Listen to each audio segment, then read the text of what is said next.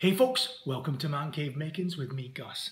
I am going to continue on with the theme of English Yew.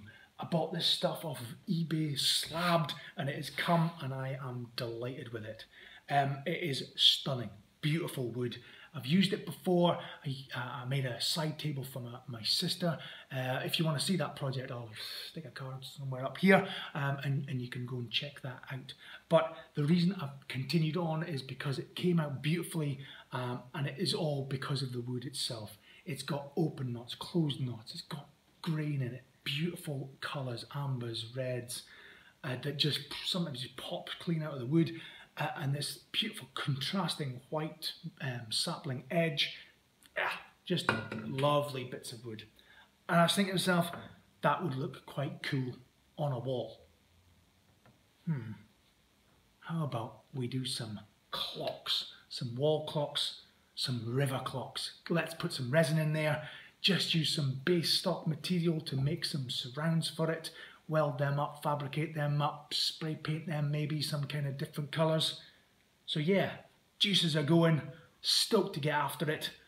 So hope you can join me along the way. So let's get in it.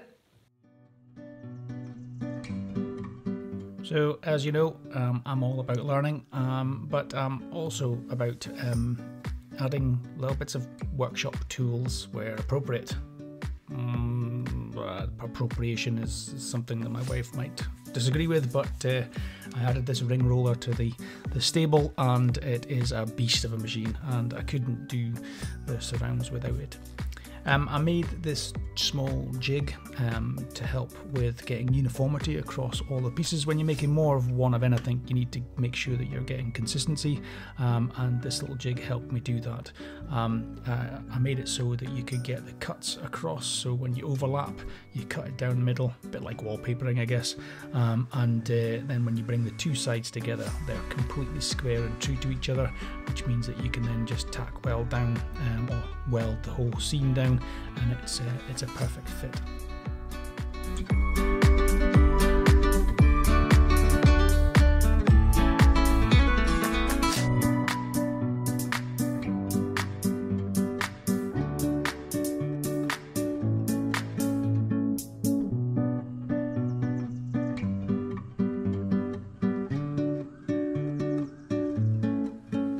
So using the jig again to adjoin the flat bar with the square bar, relatively straightforward process, however did need a little bit of help from my smallest persuader in the tool chest, but just squaring all that up and tack welding them in place was an easy job.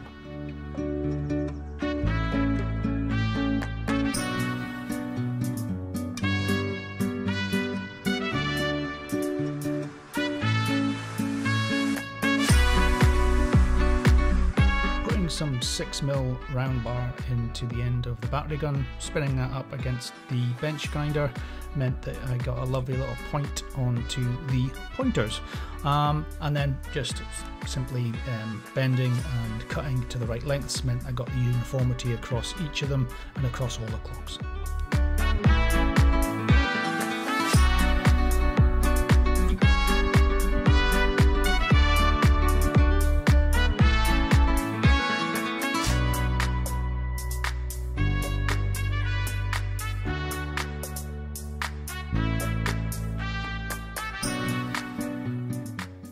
So, living in Scotland, quite a high moisture content in the air, funny that, so I decided to put in an anti-corrosion layer on the clock surrounds before adding in the base coats. So I just used the epoxy kiln and it was really quite successful, so I was pretty chuffed with that. These pieces of yew that I got, just absolutely stunning. The sapling edge versus these beautiful colours that just pop through, really nice. So it was just a simple case of measuring them off, marking them through and then cutting them with the ripsaw.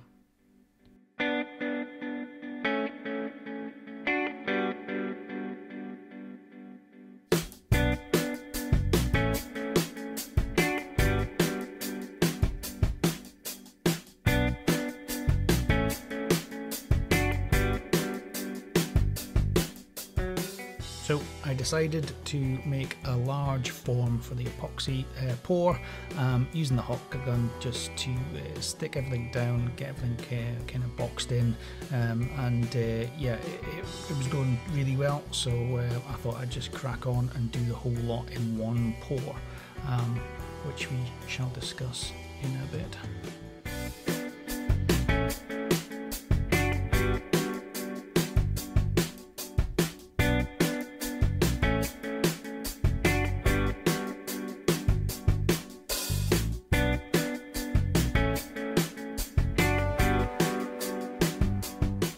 So the next job on the list obviously is the resin alchemy, where you get to go and play with colours and pigments, and yeah, you just make this stuff up, and sometimes you get it right, sometimes you get it wrong, but essentially it's up to you how much pigment you put in versus how much colour you put in, and yeah, I don't think I've got consistency here at all, but it came out brilliantly well, and it is entirely up to you. I guess this is where your artistic flair comes to the fore, and you just play around with the resins as it goes off and makes the swirling patterns, and yeah, it's a relatively straightforward thing to go and play with.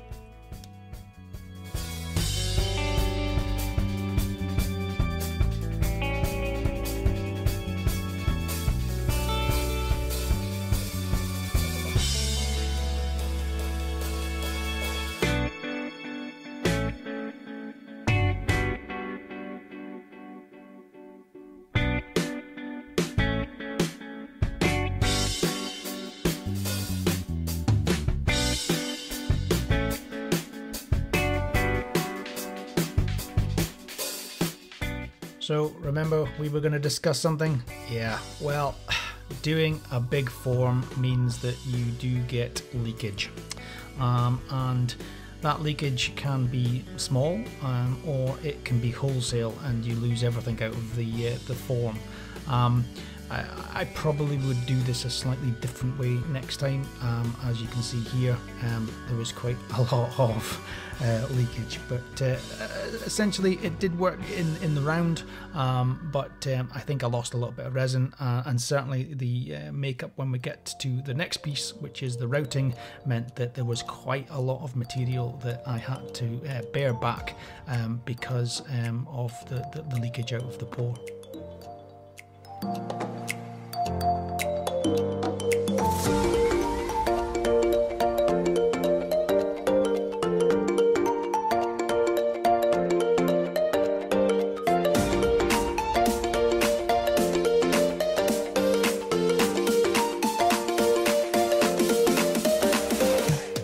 So I've sped this up obviously, but essentially all I'm trying to say here is take your time over each one of these phases of the grits that you go through to get your boards nice and square and flat.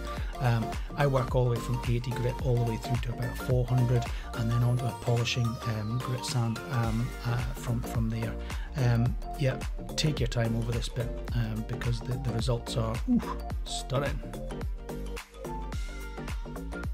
So I could have employed a bit of editorial license here and stuck this sequence in along with the fabrication section, but no, this was an afterthought.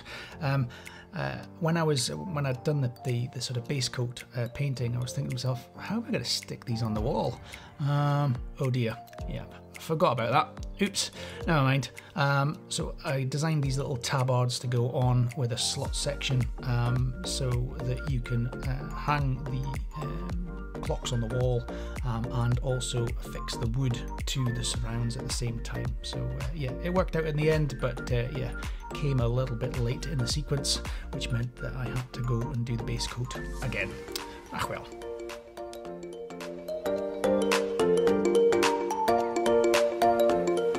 So having the contrasting colour on the surround does mean that there is a heck of a lot of masking and rework and repainting to do on it, but you know, what else are you going to do on a lovely summer's weekend stroke a few more days? Well, the results show for themselves. Oof, crispy.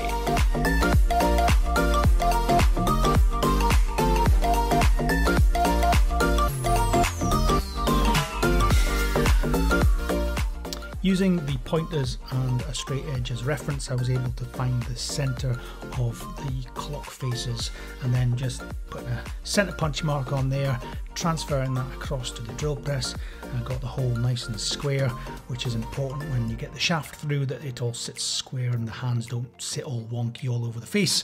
So yeah, I made up a little router jig to allow me to get the mechanism in the right spot, and then sink those into the back of the yew to the right level, and it worked really well.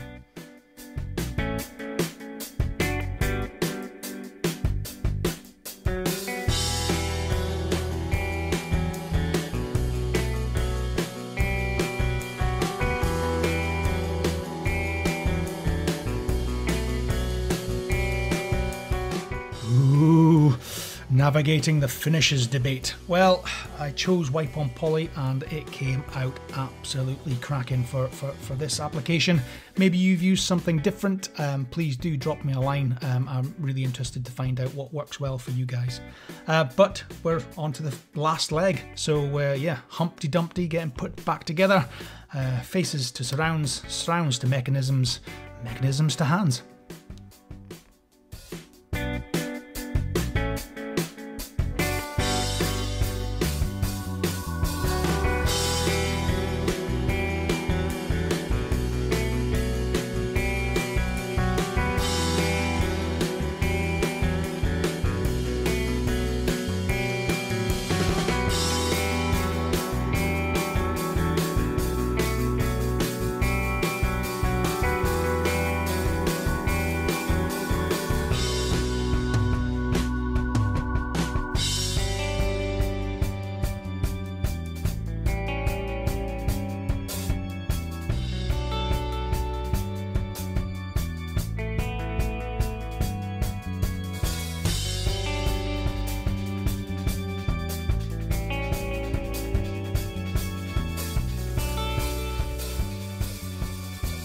So here we are, they're all done, and I am mega chuffed with how these have come out. They're just really, really nice things to look at.